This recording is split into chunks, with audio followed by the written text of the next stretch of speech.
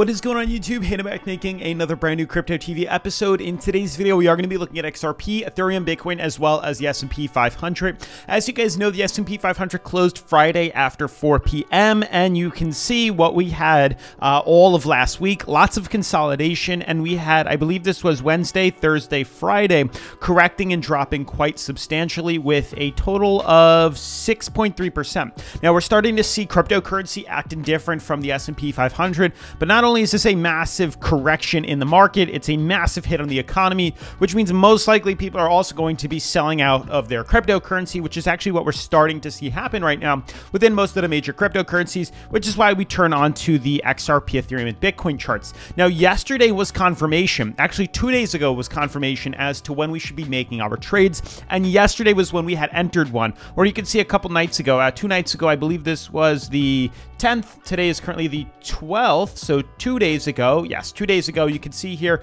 we closed our bottom support below, or we closed this candle below our bottom support here, which to me was a signal, hey, time to buy in, guys, because we're falling quite substantially. You can see we've been tracking XRP within a major symmetrical triangle just like this, and we closed below our major uptrend as well as price floor here, which pretty much confirmed, hey, guys, it's time to short this. And as you guys can see, we made the proper choice, and we are continuing to dump lower here. And it goes beyond just XRP. It goes into Ethereum as well as, I believe, Bitcoin, as we have both fallen below its major price floor level here. You can see Ethereum is continuing its descending fractal, breaking through its price floor at 1733 as we expected, and prices are now continuing to dump down to 1400. Like I said, we had a target at $1,200, $1,300 here. We have both shorts on XRP and Ethereum here, and we just put in a short for Bitcoin as of last night because guess what? After a month of trading sideways, over a month of trading sideways within Bitcoin here, you can see from the start here, it's been a total of, this was 32 days. So the 33rd day closed us below our major price floor right here. And because we closed below this major price floor right here, we put a short position in. And as you guys can see, all of this morning has been correcting downwards, and there's a good chance we're going to continue to dump. So in today's video, we are going to be looking at these, going over everything, deciding whether or not we should be buying in, shorting, entering a trade, is it too late to enter a trade, so on and so forth. So with that being said, definitely make sure to smash the like button for the YouTube algorithm, turn on post notifications, subscribe, and let's dive into today's episode. So guys, before we jump into today's video, once again, I have started my new finance channel. As you guys can see here, I am doing a giveaway once we hit 1,000 subscribers. We're currently at 471 subs. I just dropped a video 3 days ago, and I'm going to be dropping another one this week, so stay tuned. As you guys can see, this video pretty much talks about everything that's going on within the economy, the stock market, so on and so forth. The next video that I am going to be dropping is about the crazy inflation that we're having and how we can pretty much,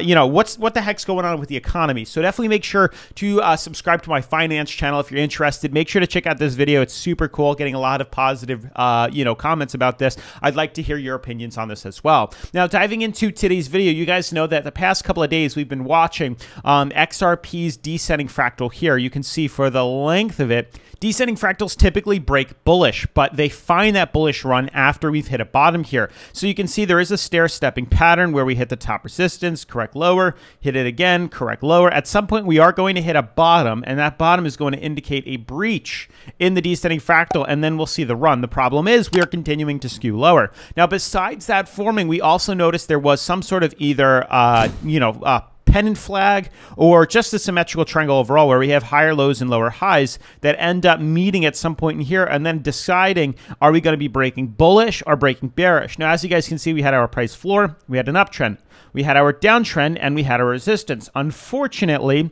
we've seemed to be having a pretty negative reaction to the major resistance up here because we typically break bearish consistently, which is why we had like a 70-30% chance of breaking bearish. And as you guys know, just 2 days ago, we closed below our major support. Once again, very close to here where we've done it in the past year. The only difference is instead of us breaking the price down here, which has a lot of room to trade, we were retesting major resistance here. We had a major downtrend that was very problematic. So the prices hit this, rejected, closed us below here. I believe this was Friday, Thursday, Wednesday. We closed Wednesday night below here.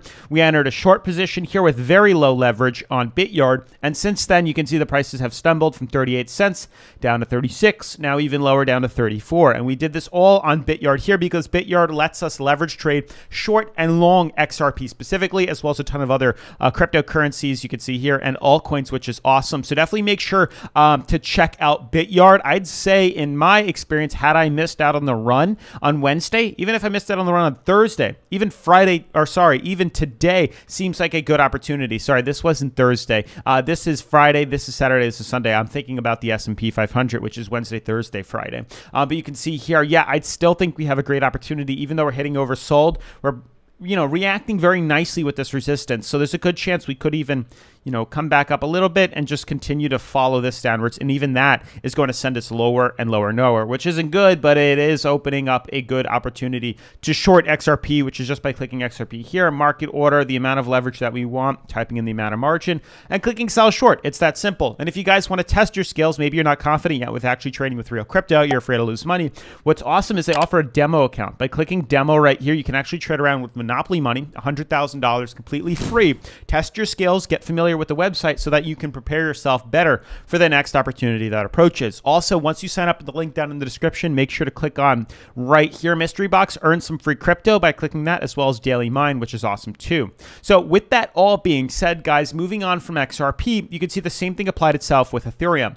Just as XRP broke on Friday, Saturday, Sunday, Ethereum broke Friday, Saturday, Sunday. And you can see beautifully, as I said a couple days ago, I think on Friday, or sorry, on Saturday here yesterday, we saw us beautifully close much lower the support here. Unlike XRP, which was so close right here, you can see it was so close, it was hard to make the jump. Ethereum closed much lower than our price floor, which gave us a beautiful time to buy in. So we put in a short position here at 1670, around that level right here, and we've already pulled down to 1450. So you can see the total price range drop has been 14.5%, which is a huge short, tons of money there.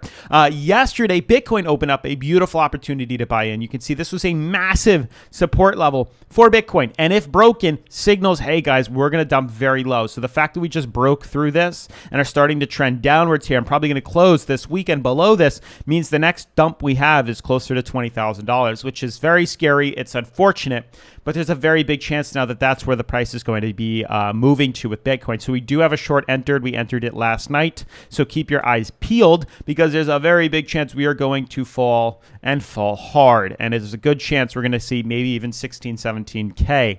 But that's pretty much it for today's video. The S&P is probably going to continue to skew lower. I think the next retest it's going to have is probably where it currently is, but with inflation data now saying that we're heading lower, there's a good chance, or sorry, heading higher, inflation data, there's a good chance the next target we're going to be hitting is 37.65. The lowest point I think we could move to is right about here at 3,200, which I really don't want to happen. If that happens here, then the total price of the S&P would have dropped 32%, which isn't terrible because the drop that happened during the pandemic was a total of 36%, but this is 32. It's still really bad. It's not what anybody wants. It's unfortunate, but there's a very big chance here because right now where we're trending is, just inflated markets. This was all overinflated. This is inflated. We're not undervalued yet. Undervalued would be closer to here. Undervalued would be closer to here, which is very unfortunate and scary if you think about it. So hopefully the economy knows what it's doing. Hopefully the feds know what they're doing. Hopefully the government knows what they're doing, but we'll have to wait and find out. Otherwise, that's going to wrap up today's video. Definitely make sure to smash the like button, turn on post notifications, subscribe, and I'll see you in tomorrow's video. Peace.